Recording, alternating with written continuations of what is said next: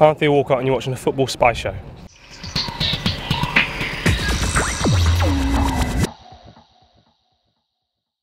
Yes, Football Spy with a difference today because we've got a couple of very special guests on the show. More about that later, but first it's transfer time.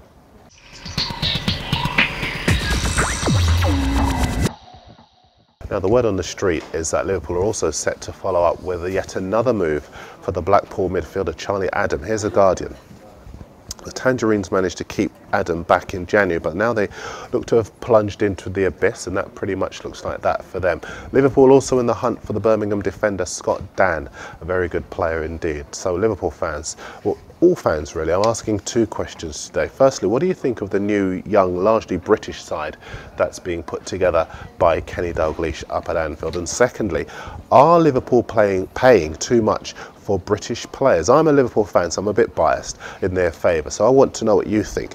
We hammered Manchester City a couple of seasons ago and last season when they continually paid over the odds for players. Is it suddenly okay for Liverpool? Tweet me, mail me, post on YouTube or at the Daily Mirror. The addresses are all on the screen.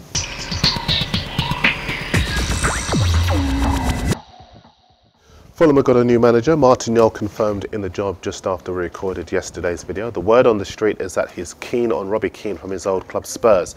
They can't give him away. Even more interesting though, the Telegraph say that Spurs have made a £10 million bid for the Fulham striker Moussa Dembele. He's not for me, but apparently Spurs like him a great deal and they made their move before Jol arrived this week. In our own paper, the Daily Mail, Birmingham's Sebastian Larsson's now a free agent. He's set to turn down interest from Aston Villa, Blackburn and Newcastle to sign for Sunderland. The Sun say that the West Ham boss Sam Allardyce is about to kick off his rebuilding job with moves for the Blackpool striker DJ Campbell and the Newcastle midfielder Kevin Nolan.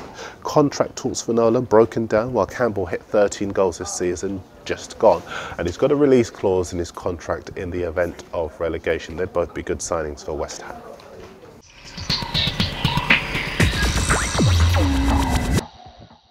Now, yesterday we visited the Mars and FA sponsored Just Play initiative, which encourages people of all ages to start playing football. While we were there, we bumped into Arsenal's THEO WALCOTT. Lots of you asking about Alex Oxlade-Chamberlain at Southampton, so we took the chance to see what Walcott thought of him and whether he thinks Arsenal will be signing him. Well, you know, I'm a bit in the dark as well. I've seen glimpses of what he can do, and you know, it's at any level it's very difficult, and especially at the age he is. He's shown, you know, great potential, but I think the best thing is just to, you know, not to get on his head straight away. Let him just relax, enjoy himself. You know, hopefully we'll see a bit more of him in, you know, years to come. But you know, there's another great potential there. I'm looking forward to hopefully. Do you know it? Well, I actually, you know, his dad Mark, he used to be one of my coaches, and I remember actually Alex being there. He was only like 7, I think, and he was so small. Always wanted to have a ball with him, and yeah, he shot right up, and you know, showing he's very similar to players like me, and I think they're starting to compare him to me like that. It's just a nice thing, but he wants to be his own player, and I'm sure he will be. THEO WALCOTT there, who I spoke to yesterday. Time for your messages, and Mick P has pulled me up on missing out on a few transfers. I obviously do apologise for that. The problem is if we got them all in, if we got all the stuff on the show that we wanted to do, we'd never get it out because it would take too long. But just to answer your point, Mick, thanks for flagging up Juan Mata, because you're absolutely right. Liverpool had a very long look at him. He's 23, he's a winger. He's been an ever-present for Valencia over the past 2 seasons with 17 goals in a total of 68 games to help his club into the Champions League. I think, however, Liverpool are going to try to buy British where possible, and if they can do a deal for Downing at Aston Villa, they will. Also, Wigan's Charles Zogbia might be on his way to Anfield, as he's available for £9 million, and we all know about the premium on English players at the moment. David Clark, Chelsea, the striker Romelu Lukaku at Anderlecht is indeed still interesting Chelsea. To Spencer Mike, yes, I do think Manchester United's squad overhaul is necessary. They need more quality in the midfield and up front. We'll do one more. To Faith on Twitter, thanks for the information you sent to me regarding Liverpool moving in for the Brazilian keeper Doni. That's now public knowledge. And thanks to all of you for sending us nice messages. We do appreciate them.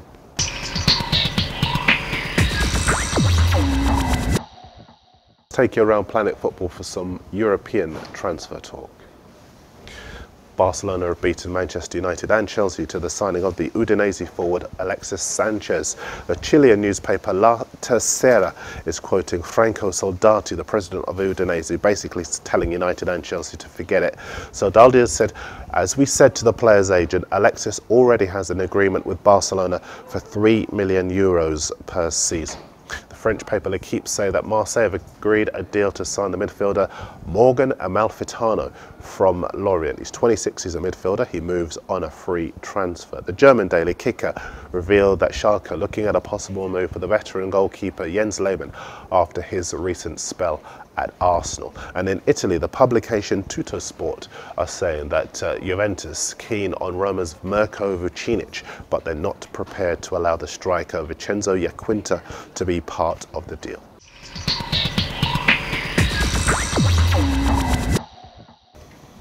Back to the Premier League, and we talked on the show yesterday about a story in the Star about Sunderland looking to use the money they get from selling Jordan Henderson on Peter Crouch at Spurs.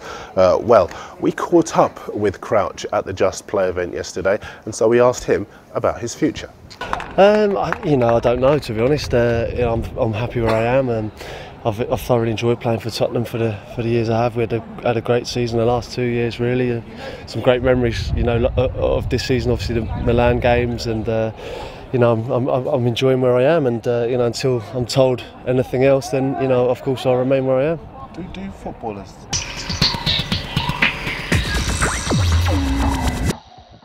Peter Crouch, who I spoke to yesterday. Now, more transfer news for you, and in the Sun, Shakhtar Donetsk ready to do business with Arsenal over the winger-cum-striker Willian. Arsene Wenger been monitoring the Brazilian midfielder for some time. He's 22. Shakhtar ready to take Denilson in part exchange plus £4 million, say the Sun. We'll keep you posted on that one. Sky Sports reporting that Sevilla have warned Spurs and Liverpool off the talented 22-year-old Argentina winger Diego Perotti. I don't think they need to bother. I think Liverpool are in for Stuart Downing.